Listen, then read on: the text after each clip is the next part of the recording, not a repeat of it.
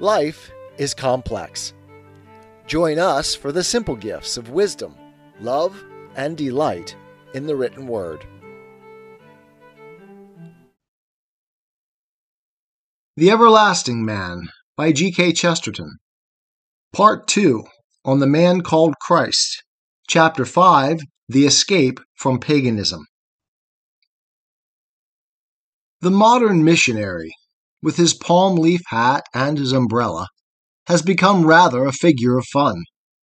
He is chaffed among men of the world for the ease with which he can be eaten by cannibals, and the narrow bigotry which makes him regard the cannibal culture as lower than his own. Perhaps the best part of the joke is that the men of the world do not see that the joke is against themselves. It is rather ridiculous to ask a man just about to be boiled in a pot and eaten at a purely religious feast why he does not regard all religions as equally friendly and fraternal.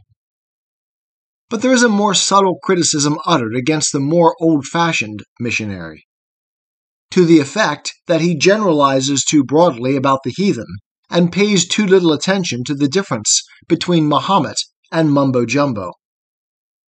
There was, probably, truth in this complaint, especially in the past, but it is my main contention here that the exaggeration is all the other way at present. It is the temptation of the professors to treat mythologies too much as theologies, as things thoroughly thought out and seriously held. It is the temptation of the intellectuals to take much too seriously the fine shades of various schools in the rather irresponsible metaphysics of Asia. Above all, it is their temptation to miss the real truth implied in the idea of Aquinas contra gentiles, or Athanasius contra mundum. If the missionary says, in fact, that he is exceptional in being a Christian, and that the rest of the races and religions can be collectively classified as heathen, he is perfectly right. He may say it in quite the wrong spirit, in which case he is spiritually wrong. But in the cold light of philosophy and history, he is intellectually right. He may not be right-minded, but he is right. He may not even have a right to be right, but he is right.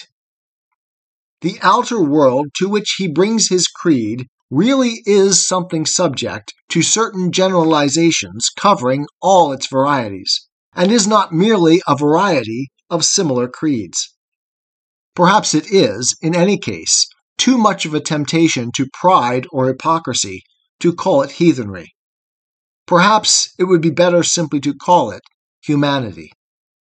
But there are certain broad characteristics of what we call humanity, while it remains in what we call heathenry. They are not necessarily bad characteristics. Some of them are worthy of the respect of Christendom. Some of them have been absorbed and transfigured in the substance of Christendom. But they existed before Christendom, and they still exist outside Christendom, as certainly as the sea existed before a boat and all round a boat. And they have as strong and as universal and as unmistakable a savor as the sea. For instance, all real scholars who have studied the Greek and Roman culture say one thing about it. They agree that in the ancient world, religion was one thing and philosophy quite another. There was very little effort to rationalize and, at the same time, to realize a real belief in the gods.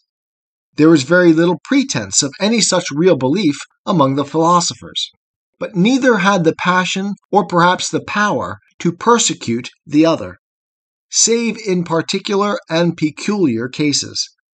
And neither the philosopher in his school, nor the priest in his temple, seems ever to have seriously contemplated his own concept as covering the world. A priest, sacrificing to Artemis in Calydon, did not seem to think that people would someday sacrifice to her instead of to Isis beyond the sea. A sage following the vegetarian rule of the Neo-Pythagoreans did not seem to think it would universally prevail and exclude the methods of Epictetus or Epicurus. We may call this liberality, if we like. I am not dealing with an argument, but describing an atmosphere.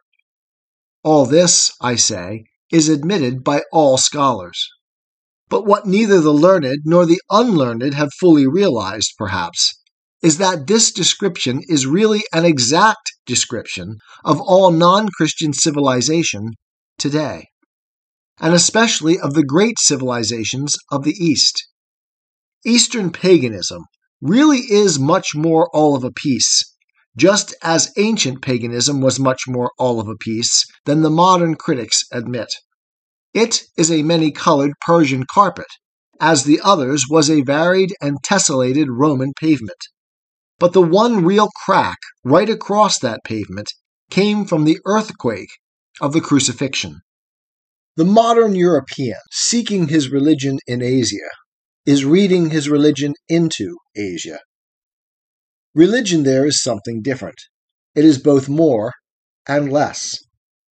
He is like a man mapping out the sea as land, marking waves as mountains, not understanding the nature of its peculiar permanence. It is perfectly true that Asia has its own dignity and poetry and high civilization. But it is not in the least true that Asia has its own definite dominions of moral government, where all loyalty is conceived in terms of morality. As when we say that Ireland is Catholic, or that New England was Puritan. The map is not marked out in religions, in our sense of churches. The state of mind is far more subtle, more relative, more secretive, more varied and changing, like the colors of the snake. The Moslem is the nearest approach to a militant Christian, and that is precisely because he is a much nearer approach to an envoy from Western civilization. The Moslem in the heart of Asia almost stands for the soul of Europe, and as he stands between them and Europe in the matter of space, so he stands between them and Christianity in the matter of time. In that sense, the Moslems in Asia are merely like the Nestorians in Asia. Islam, historically speaking, is the greatest of the Eastern heresies. It owed something to the quite isolated and unique individuality of Israel, but it owed more to Byzantium and the theological enthusiasm of Christendom. It owed something even to the Crusades. It owed nothing whatever to Asia. It owed nothing to the atmosphere of the ancient and traditional world of Asia, with its immemorial etiquette and its bottomless or bewildering philosophies.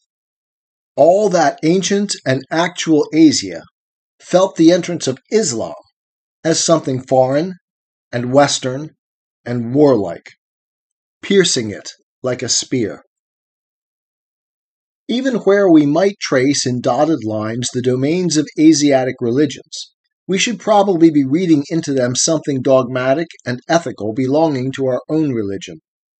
It is as if a European ignorant of the American atmosphere were to suppose that each state was a separate sovereign state as patriotic as France or Poland, or that when a Yankee referred fondly to his hometown, he meant he had no other nation, like a citizen of ancient Athens or Rome.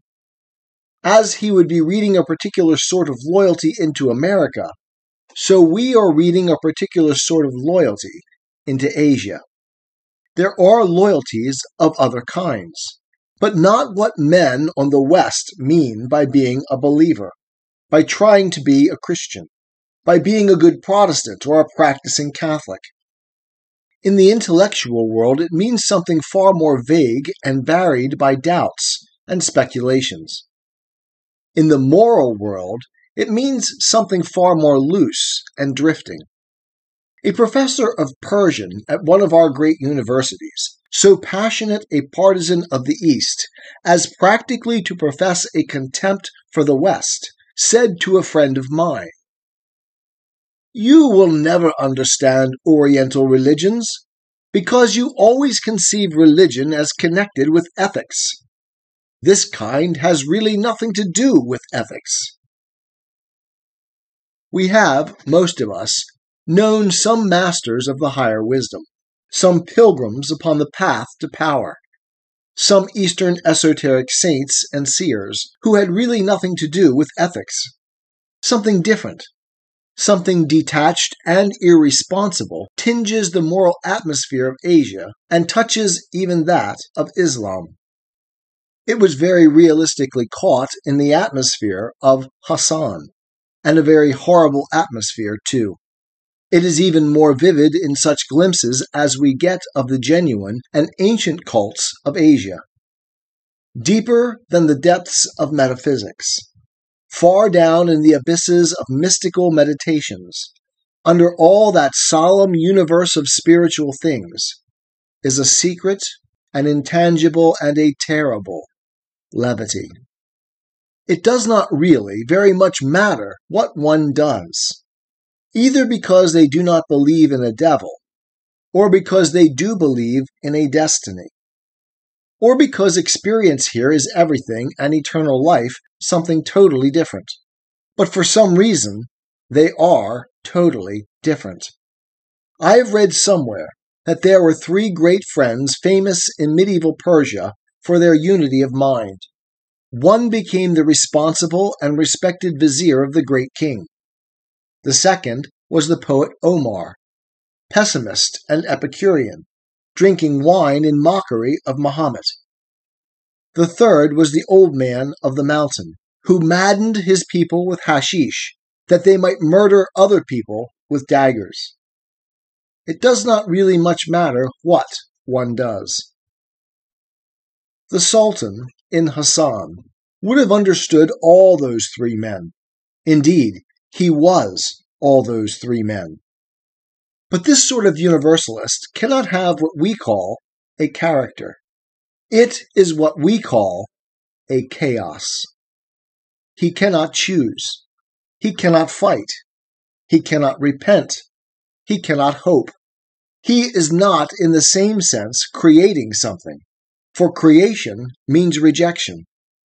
He is not, in our religious phase, making his soul. For our doctrine of salvation does really mean a labor like that of a man trying to make a statue beautiful, a victory with wings. For that there must be a final choice, for a man cannot make statues without rejecting stone. And there really is this ultimate unmorality behind the metaphysics of Asia. And the reason is that there has been nothing through all those unthinkable ages to bring the human mind sharply to the point, to tell it that the time has come to choose. The mind has lived too much in eternity. The soul has been too immortal, in the special sense that it ignores the idea of mortal sin. It has had too much of eternity in the sense that it has not had enough of the hour of death and the day of judgment. It is not crucial enough, in the literal sense that it has not had enough of the cross. That is what we mean when we say that Asia is very old. But strictly speaking, Europe is quite as old as Asia. Indeed, in a sense, any place is as old as any other place. What we mean is that Europe has not merely gone on growing older. It has been born again. Asia is all humanity, as it has worked out its human doom.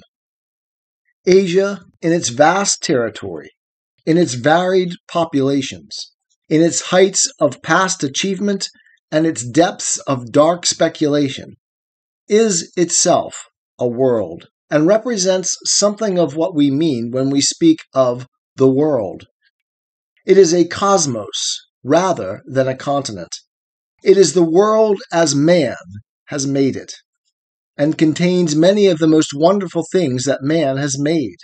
Therefore, Asia stands as the one representative of paganism, and the one rival to Christendom. But everywhere else where we get glimpses of that moral destiny, they suggest stages in the same story. Where Asia trails away into the southern archipelagos of the savages, or where a darkness full of nameless shapes dwells in the heart of Africa, or where the last survivors of lost races linger in the cold volcano of prehistoric America, it is all the same story. Sometimes, perhaps, later chapters of the same story. It is men entangled in the forest of their own mythology. It is men drowned in the sea of their own metaphysics. Polytheists have grown weary of the wildest of fictions. Monotheists have grown weary of the most wonderful of truths. Diabolists here and there have such a hatred of heaven and earth that they have tried to take refuge in hell. It is the fall of man. And it is exactly that fall that was being felt by our own fathers at the first moment of the Roman decline. We also were going down that wide road, down that easy slope, following the magnificent procession of the high civilizations of the world. If the Church had not entered the world then, it seems probable that Europe would be now very much what Asia is now. Something may be allowed for a real difference of race and environment, visible in the ancient as in the modern world.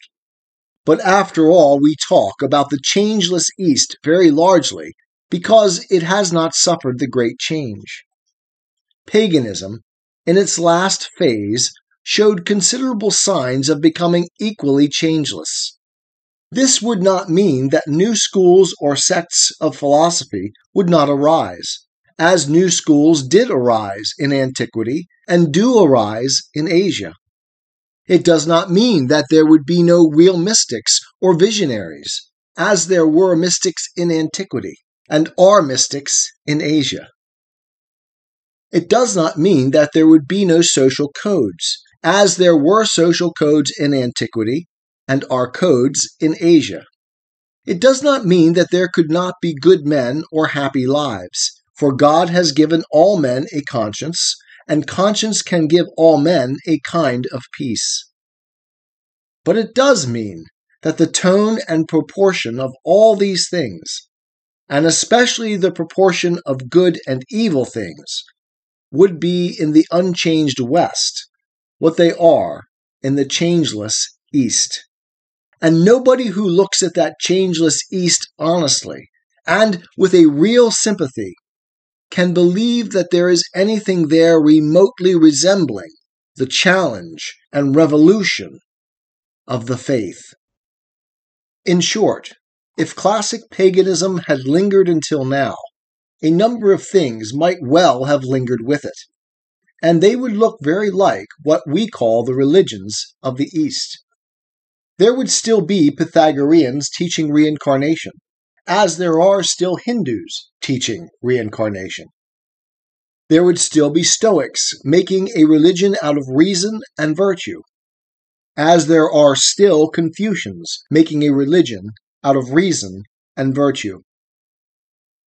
There would still be Neoplatonists studying transcendental truths, the meaning of which was mysterious to other people and disputed even amongst themselves, as the Buddhists still study a transcendentalism mysterious to others and disputed among themselves. There would still be intelligent Apollonians apparently worshipping the sun god, but explaining that they were worshipping the divine principle, just as there are still intelligent Parsees apparently worshipping the sun, but explaining that they are worshipping the deity. There would still be wild Dionysians dancing on the mountains, as there are still wild dervishes dancing in the desert. There would still be crowds of people attending the popular feasts of the gods in pagan Europe, as in pagan Asia. There would still be crowds of gods, local and other, for them to worship. And there would still be a great many more people who worshiped them than people who believed in them. Finally, there would still be a very large number of people who did worship gods and did believe in gods, and who believed in gods and worshipped gods simply because they were demons. There would still be Levantines secretly sacrificing to Moloch, as there are still thugs secretly sacrificing to Kali. There would still be a great deal of magic, and a great deal of it would be black magic. There would still be a considerable admiration of Seneca and a considerable imitation of Nero, just as the exalted epigrams of Confucius could coexist with the tortures of China. And over all that tangled forest of traditions, growing wild or withering, would brood the broad silence of a singular and even nameless mood. But the nearest name of it is nothing. All these things, good and bad, would have an indescribable air of being too old to die. None of these things occupying Europe in the absence of Christendom would bear the least likeness to Christendom. Since the Pythagorean metempsychosis would still be there, we might call it the Pythagorean religion, as we talk about the Buddhist religion. As the noble maxims of Socrates would still be there, we might call it the Socratic religion, as we talk about the Confucian religion. As the popular holiday was still marked by a mythological hymn to Adonis, we might call it the religion of Adonis, as we talk about the religion of Juggernaut. As literature would still be based on the Greek mythology, we might call that mythology a religion, as we call the Hindu mythology a religion. We might say that there were so many thousands or millions of people belonging to that religion, in the sense of frequenting such temples, or merely living in a land full of such temples. But if we called the last tradition of Pythagoras, or the lingering legend of Adonis, by the name of a religion, then we must find some other name for the Church of Christ. If anybody says that philosophic maxims preserved through many ages, or mythological temples frequented by many people, are things of the same class and category as the Church, it is enough to answer quite simply that they are not. Nobody thinks they are the same when he sees them in the old civilization of Greece and Rome. Nobody would think they were the same if that civilization had lasted 2,000 years longer and existed at the present day. Nobody can in reason think they are the same in the parallel pagan civilization in the East as it is at the present day. None of these philosophies or mythologies are anything like a church. Certainly nothing like a church militant. And, as I have shown elsewhere, even if this rule were not already proved, the exception would prove the rule. The rule is that pre-Christian or pagan history does not produce a church militant, and the exception, or what some would call the exception, is that Islam is at least militant, if it is not church. And that is precisely because Islam is the one religious rival that is not pre-Christian, and therefore not in that sense pagan. Islam was a product of Christianity, even if it was a byproduct, even if it was a bad product. It was a heresy or parody, emulating and therefore imitating the church. It is no more surprising that Mohammedanism had something of her fighting spirit than that Quakerism had something of her peaceful spirit. After Christianity, there are any number of such emulations or extensions. Before it, there are none. The church militant is thus unique because it is an army marching to effect a universal deliverance. The bondage from which the world is thus to be delivered is something that is very well symbolized by the state of Asia as by the state of pagan Europe. I do not mean merely their moral or immoral state. The missionary, as a matter of fact, has much more to say for himself than the enlightened imagine, even when he says that the heathen are idolatrous and immoral.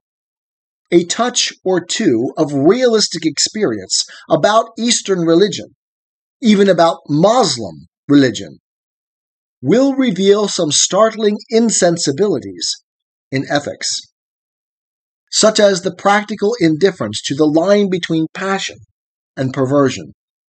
It is not prejudice, but practical experience which says that Asia is full of demons as well as gods. But the evil I mean is in the mind.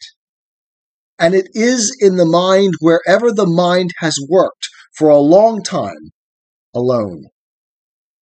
It is what happens when all dreaming and thinking have come to an end in an emptiness that is at once negation and necessity. It sounds like an anarchy, but it is also a slavery. It is what has been called already the wheel of Asia. All those recurrent arguments about cause and effect, or things beginning and ending in the mind, which make it impossible for the soul really to strike out and go anywhere or do anything. And the point is that it is not necessarily peculiar to Asiatics. It would have been true in the end of Europeans, if something had not happened. If the church militant had not been a thing marching, all men would have been marking time. If the church militant had not endured a discipline, all men would have endured a slavery. What that universal yet fighting faith brought into the world was hope. Perhaps the one thing common to mythology and philosophy was that both were really sad, in the sense that they had not this hope even if they had touches of faith or charity. We may call Buddhism a faith, though to us it seems more like a doubt.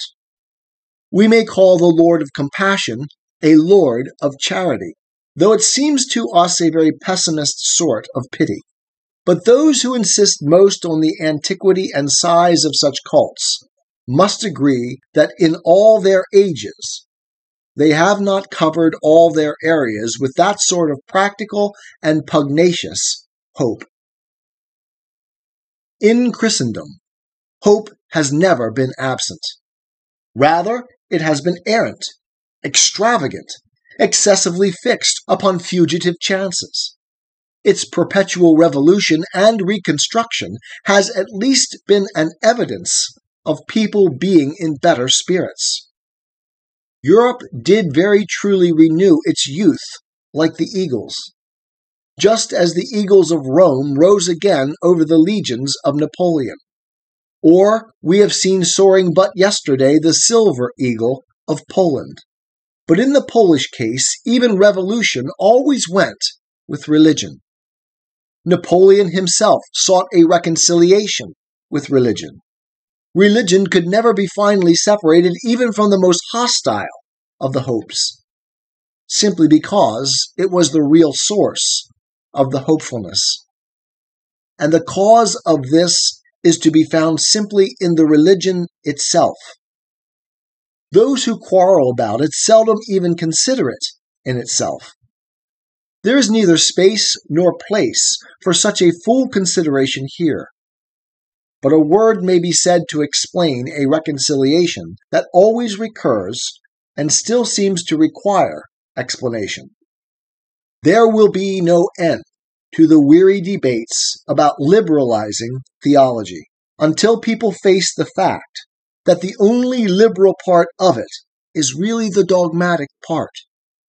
If dogma is incredible, it is because it is incredibly liberal. if it is irrational, it can only be in giving us more assurance of freedom than is justified by reason. The obvious example is that essential form of freedom which we call free will. It is absurd to say that a man shows his liberality in denying his liberty, but it is tenable that he has to affirm a transcendental doctrine in order to affirm his liberty. There is a sense in which we might reasonably say that if man has a primary power of choice, he has in that fact a supernatural power of creation, as if he could raise the dead or give birth to the unbegotten. Possibly in that case, a man must be a miracle. And certainly in that case, he must be a miracle in order to be a man, and most certainly in order to be a free man. But it is absurd to forbid him to be a free man, and do it in the name of a more free religion. But it is true in 20 other matters. Anybody who believes at all in God must believe in the absolute supremacy of God. But insofar as that supremacy does allow of any degrees that can be called liberal or illiberal, it is self-evident that the illiberal power is the deity of the rationalists, and the liberal power is the deity of the dogmatists. Exactly in proportion as you turn monotheism into monism, you turn it into despotism. It is precisely the unknown God of the scientist, with his impenetrable purpose and his inevitable and unalterable law, that reminds us of a Prussian autocrat making rigid plans in a remote tent and moving mankind like machinery. It is precisely the God of miracles and of answered prayers who reminds us of a liberal and popular prince, receiving petitions, listening to parliaments, and considering the cases of a whole people. I am not now arguing the rationality of this conception in other respects. As a matter of fact, it is not, as some suppose, irrational. For there is nothing irrational in the wisest and most well-informed king acting differently according to the action of those he wishes to save. But I am here only noting the general nature of liberality, or of free or enlarged atmosphere of action. And in this respect, it is certain that the king can only be what we call magnanimous, if he is what some call capricious. It is the Catholic who has the feeling that his prayers do make a difference when offered for the living and the dead, who also has the feeling of living like a free citizen in something almost like a constitutional commonwealth.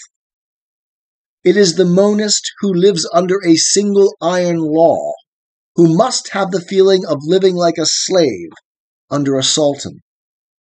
Indeed, I believe that the original use of the word suffragium, which we now use in politics for a vote, was that employed in theology about a prayer.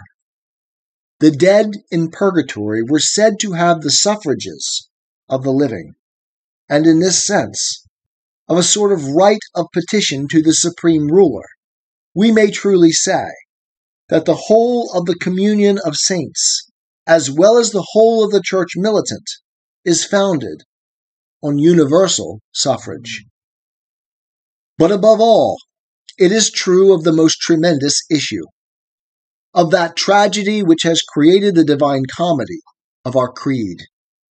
Nothing short of the extreme and strong and startling doctrine of the divinity of Christ will give that particular effect that can truly stir the popular sense like a trumpet. The idea of the king himself serving in the ranks like a common soldier. By making that figure merely human, we make that story much less human. We take away the point of the story which actually pierces humanity. The point of the story which was quite literally the point of a spear. It does not especially humanize the universe to say that good and wise men can die for their opinions, any more than it would be any sort of uproariously popular news in an army that good soldiers may easily get killed.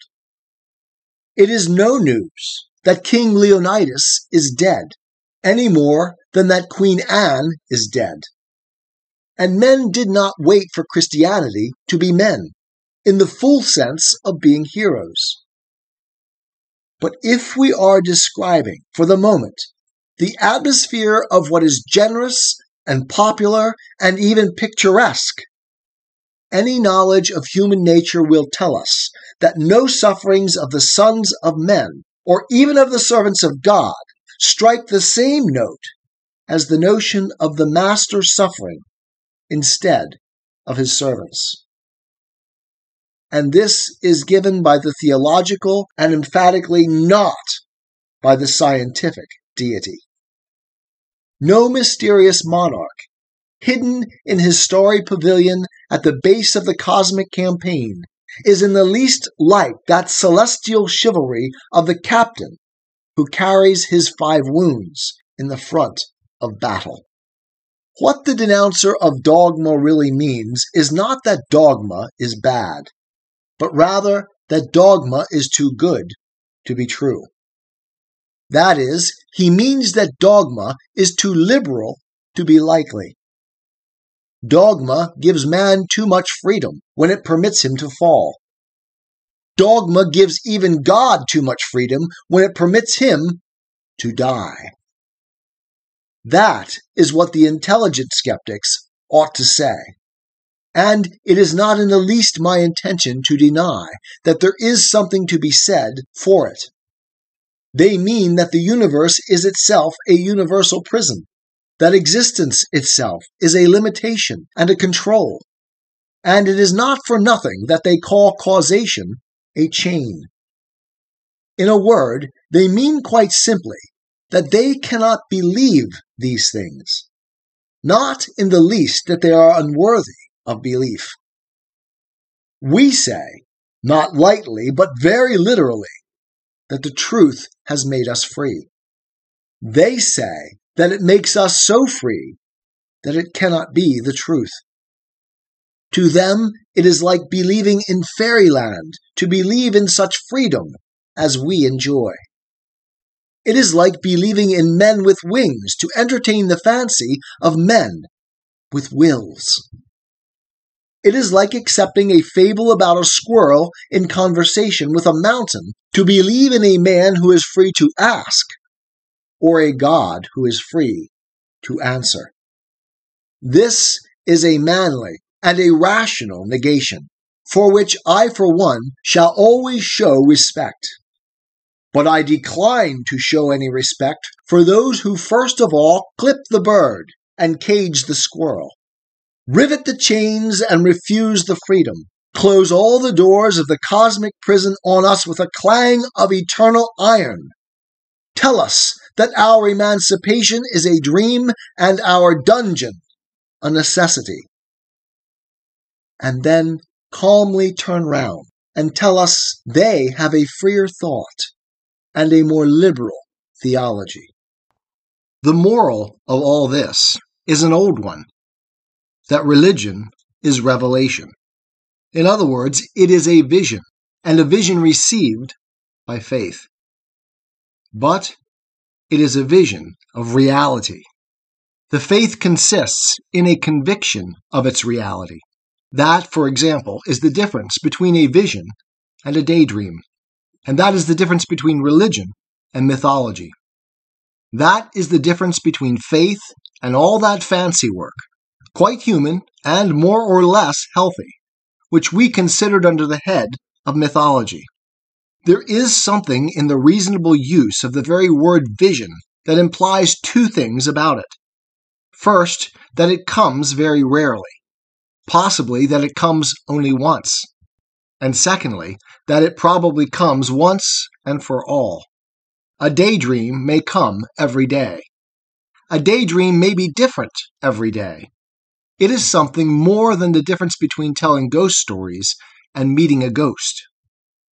But if it is not a mythology, neither is it a philosophy. It is not a philosophy because, being a vision, it is not a pattern, but a picture. It is not one of those simplifications which resolve everything into an abstract explanation, as that everything is recurrent, or everything is relative, or everything is inevitable, or everything is elusive. It is not a process, but a story. It has proportions of the sort seen in a picture or a story. It has not the regular repetitions of a pattern or a process, but it replaces them by being convincing as a picture or a story is convincing. In other words, it is exactly, as the phrase goes, lifelike, for indeed it is life. An example of what is meant here might well be found in the treatment of the problem of evil. It is easy enough to make a plan of life of which the background is black, as the pessimists do, and then admit a speck or two of stardust, more or less accidental, or at least in the literal sense, insignificant. And it is easy enough to make another plan on white paper, as the Christian scientists do, and explain or explain away somehow such dots or smudges as may be difficult to deny. Lastly, it is easiest of all, perhaps, to say, as the dualists do, that life is like a chessboard in which the two are equal, and can as truly be said to consist of white squares on a black board, or of black squares on a white board. But every man feels in his heart that none of these three paper plans is like life, that none of these worlds is one in which he can live. Something tells him that the ultimate idea of a world is not bad, or even neutral. Staring at the sky or the grass or the truths of mathematics, or even a new-laid egg, he has a vague feeling like the shadow of that saying of the great Christian philosopher, St. Thomas Aquinas. Quote, "Every existence, as such, is good." On the other hand, something else tells him that it is unmanly and debased and even diseased to minimize evil to a dot or even a blot. He realizes that optimism is morbid. It is, if possible, even more morbid than pessimism. These vague but healthy feelings, if he followed them out, would result in the idea that evil is in some way an exception, but an enormous exception, and ultimately that evil is an invasion, or yet more truly, a rebellion. He does not think that everything is right, or that everything is wrong, or that everything is equally right and wrong. But he does think that right has a right to be right, and therefore a right to be there. And wrong has no right to be wrong, and therefore no right to be there. It is the prince of the world, but it is also a usurper. So he will apprehend vaguely what the vision will give to him vividly, no less than all that strange story of treason in heaven and the great desertion by which evil damaged and tried to destroy a cosmos that it could not create. It is a very strange story, and its proportions and its lines and colors are as arbitrary and absolute as the artistic composition of a picture. It is a vision which we do in fact symbolize in pictures by titanic limbs and passionate tints of plumage. All that abysmal vision of falling stars and the peacock panoplies of the night. But that strange story has one small advantage over the diagrams. It is like life. Another example might be found, not in the problem of evil, but in what is called the problem of progress. One of the ablest agnostics of the age once asked me whether I thought mankind grew better, or grew worse, or remained the same. He was confident that the alternative covered all possibilities. He did not see that it only covered patterns and not pictures, processes and not stories.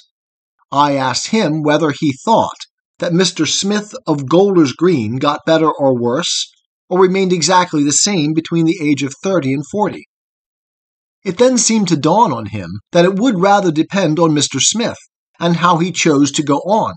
It had never occurred to him that it might depend on how mankind chose to go on, and that its course was not a straight line, or an upward or downward curve, but a track, like that of a man across a valley, going where he liked and stopping where he chose, going into a church or falling drunk in a ditch.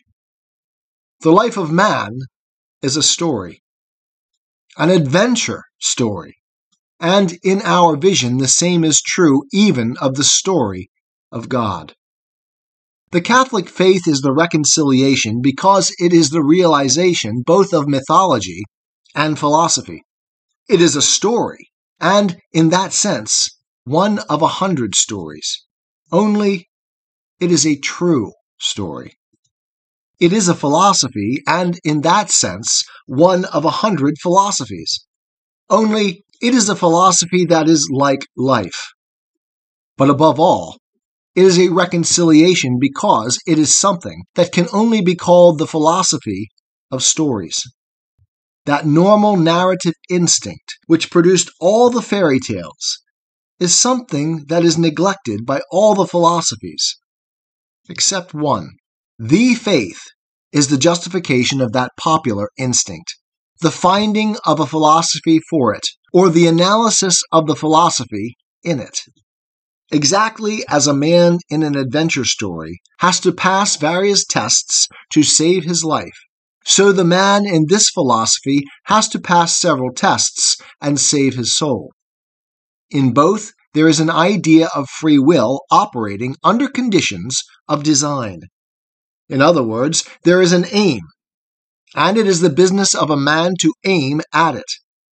We therefore watch to see whether he will hit it. Now this deep and democratic and dramatic instinct is derided and dismissed in all the other philosophies, for all the other philosophies avowedly end where they begin. And it is the definition of a story that it ends differently, that it begins in one place and ends in another. From Buddha and his wheel, to Akhenaten and his disk, from Pythagoras with his abstraction of number, to Confucius with his religion of routine. There is not one of them that does not in some way sin against the soul of a story.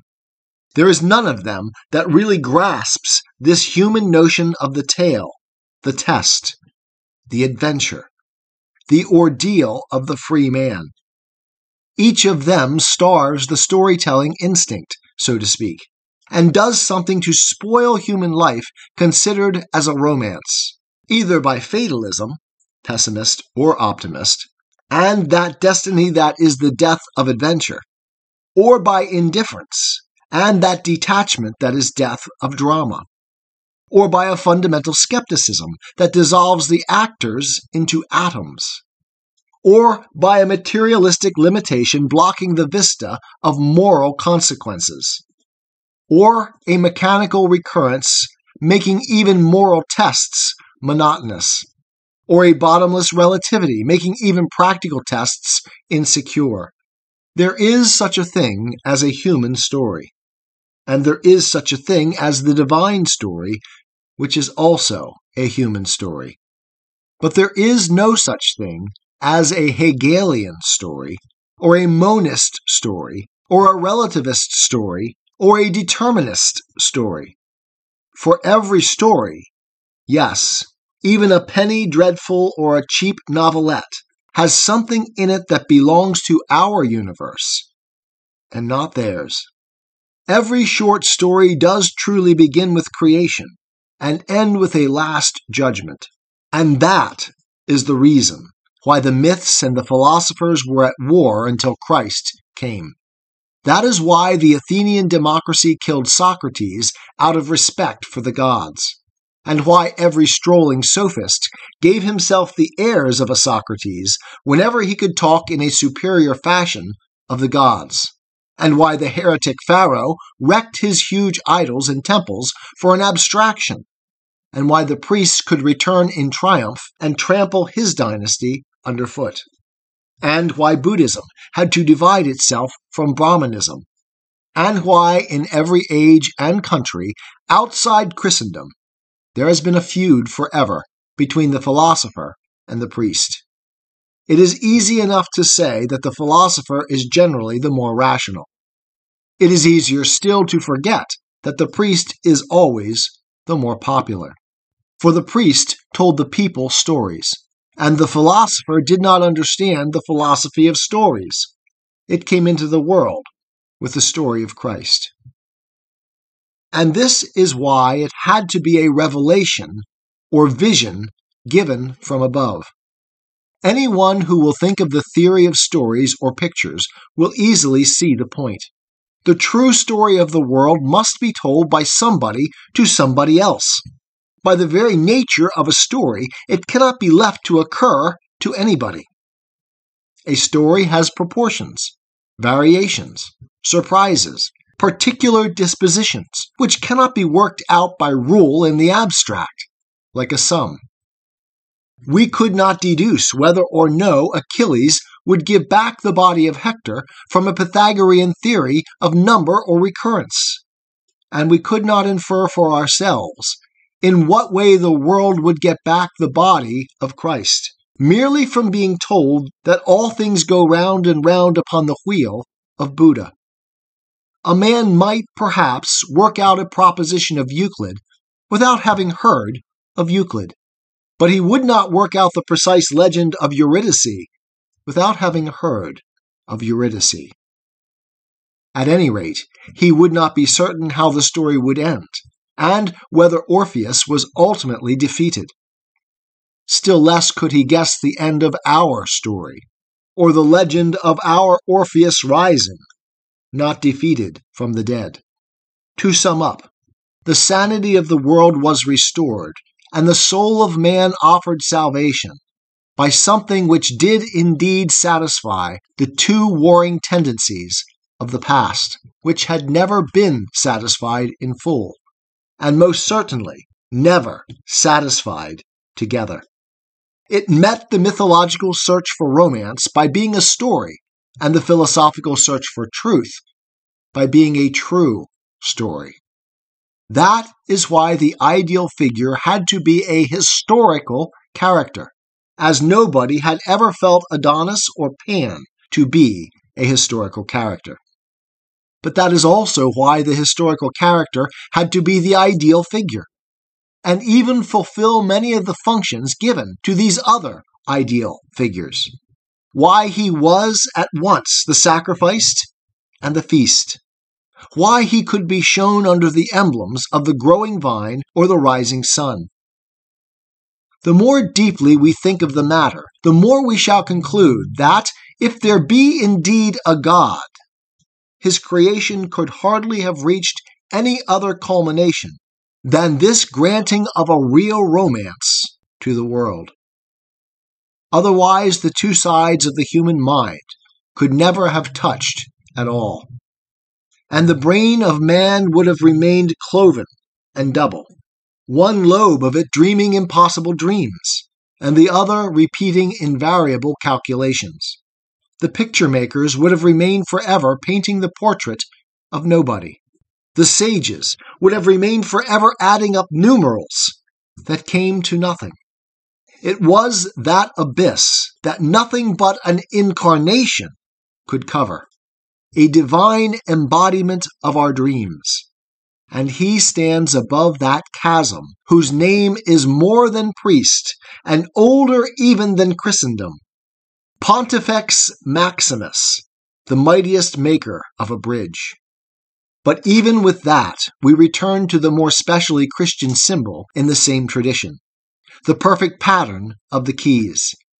This is a historical and not a theological outline, and it is not my duty here to defend in detail that theology, but merely to point out that it could not even be justified in design without being justified in detail, like a key. Beyond the broad suggestion of this chapter, I attempt no apologetic about why the creed should be accepted. But in answer to the historical query of why it was accepted and is accepted, I answer for millions of others in my reply. Because it fits the lock. Because it is like life. It is one among many stories.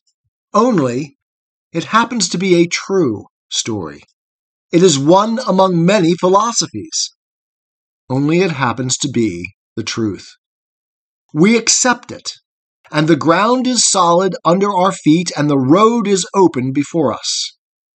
It does not imprison us in a dream of destiny or a consciousness of the universal delusion.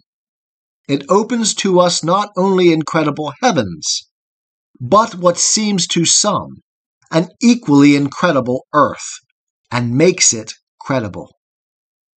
This is the sort of truth that is hard to explain because it is a fact. But it is a fact to which we can call witnesses. We are Christians and Catholics not because we worship a key, but because we have passed a door and felt the wind that is the trumpet of liberty blow over the land of the living. 'Tis the gift to be simple. 'Tis the gift to be free. 'Tis the gift to come down where we ought to be. And when we find ourselves in the place just right, 'twill be in the valley of love and delight. When true simplicity is gained, to bow and to bend, we will not be ashamed. To turn will be our delight, till by turning, we come round right.